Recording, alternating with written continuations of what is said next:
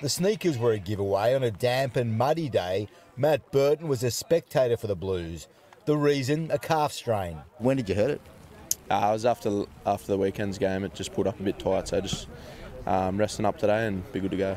The Blues centre pairing of Burton and Stephen Crichton has been a focal point and will be again as Latrell Mitchell's documentary, Pushing Boundaries, about his American hamstring journey, is released on South's website tomorrow.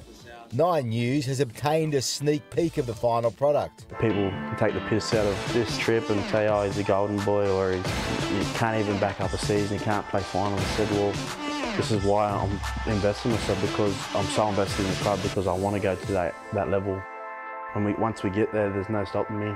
Mitchell did do some sightseeing, but the workouts under Dr. Bill Knowles in Philadelphia were clearly intense.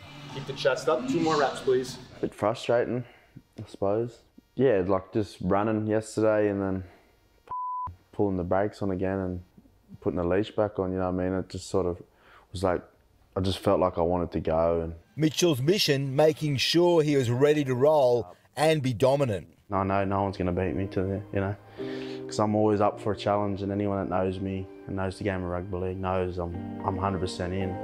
It's just I can't wait to get back. I get goosebumps talking about rugby league. Can't wait to get back with my mates and rip in, bro. His South teammates in the Blues side have backed Mitchell. I think Latrell's come to a place now in his life where he just backs himself and makes his own decisions, and that's what makes him happy. As a South Sydney's teammate, I'm pretty proud of him. He's put South Sydney first. Obviously, he'd love to be wearing this jersey if he got selected in the squad. But he's spent a lot of time out of the game this year. He's done what he's needed to do to get his body right. In Kingscliff, Danny Weidler, 9 News.